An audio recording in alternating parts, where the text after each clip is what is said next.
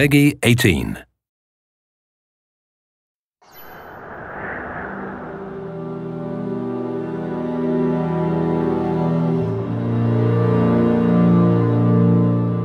If we were to have a mission in the game space, it's that we want to bring the player to make them a participant in the narrative.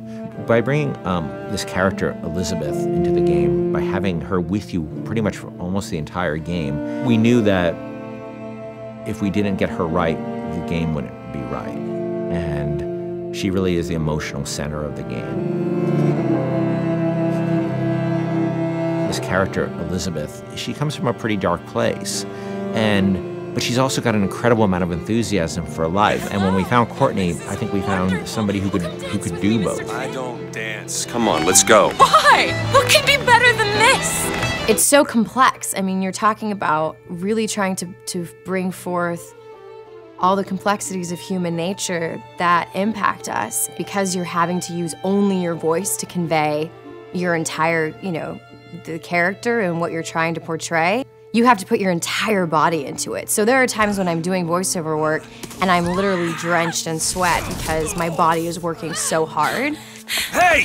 Knock it off! Stop it! Will you stop it? I'm not here to hurt you. Who are you? My name is DeWitt. I'm a friend. I come to get you out of here. Get away!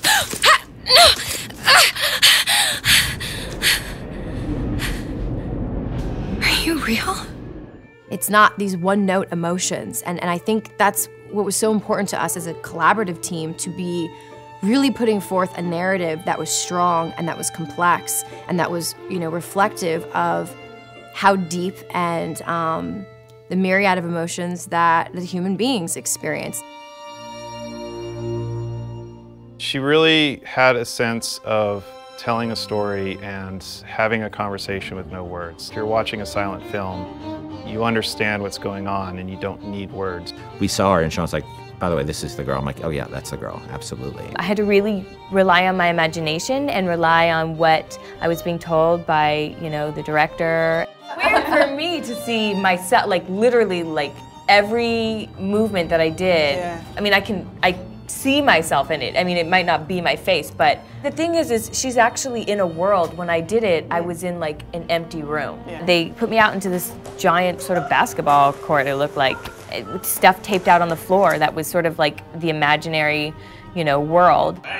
She had to do a lot of physical things that I probably wouldn't do in my everyday life, kicking some butt and, with a bat and beating the hell out of something. It just started to feel like it was my voice, I just really started to connect with it physically, and this voice was all one. I don't understand, how could we get there? The incredible voice acting and the incredible motion capture acting was the most useful and inspiring element that we could have had for Elizabeth. Liz will follow you around the world, and if you decide that you don't want to go where she thought you were heading, she can handle that really, really cleverly. She will stop if you stop. She will keep running if you decide that you're not interested in what you're doing here.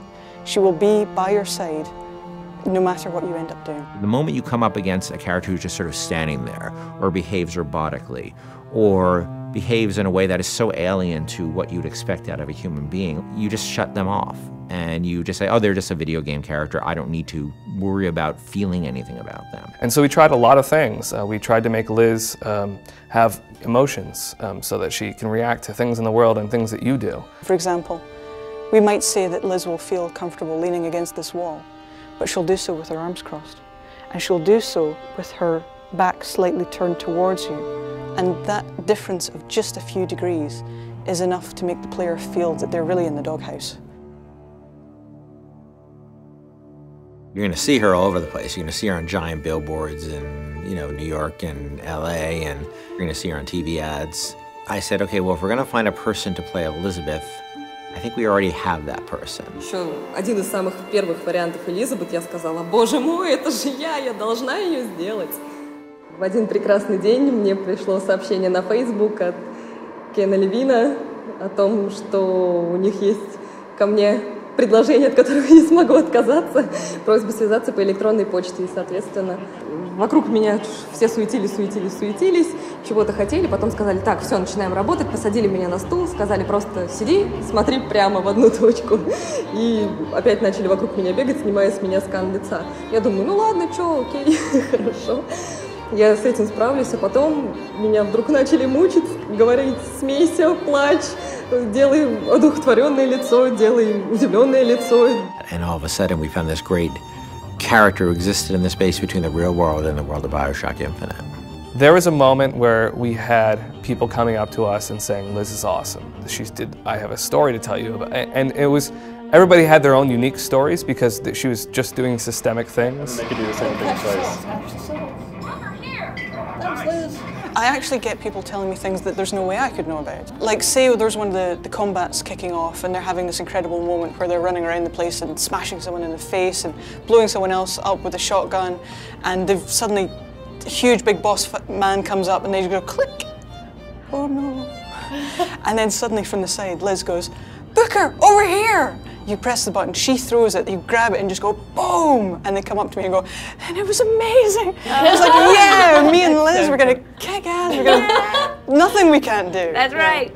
Even if we just break that barrier sometimes, where people feel she's a friend or somebody going through this experience with them, then that would be very exciting for me.